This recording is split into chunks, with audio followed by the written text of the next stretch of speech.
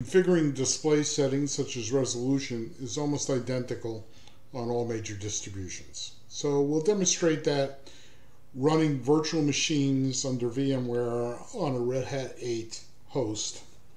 So let's begin with showing what it looks like on Ubuntu. So I go up in the upper right hand corner and I find the settings button.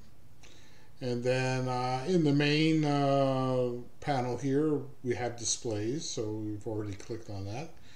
And you see the easiest thing to do here is I can change the resolution to be any one of these numbers.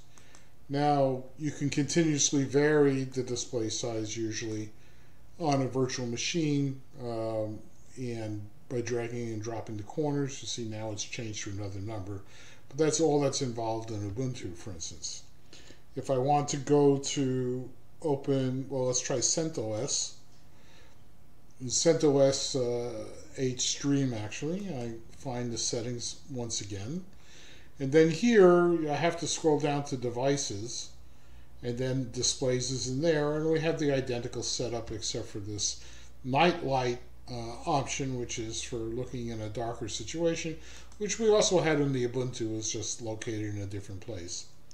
On OpenSUSE, you'll see it's virtually identical as well. I just click on the settings gear button here.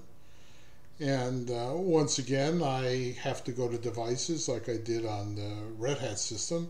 And I have the identical situation. You couldn't tell what operating system you were on if you just looked at this.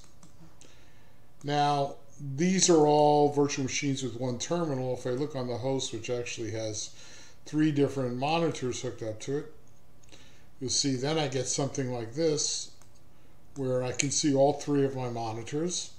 I configure any one of them. Here it's doing the smaller one, the 18-inch one, but I could switch to the 27 or the 24, and I can control their different resolutions. If I move these guys around here, I can change the way the 3 of them are laid out from left to right. I don't particularly want to do that because it gets kind of messy, but this is how you can control which one's in the middle, which is on the right or left, etc. So these days, configuring the display resolution and some other basic things is really very simple, very intuitive. The hardest thing is just to find the settings icon to click on.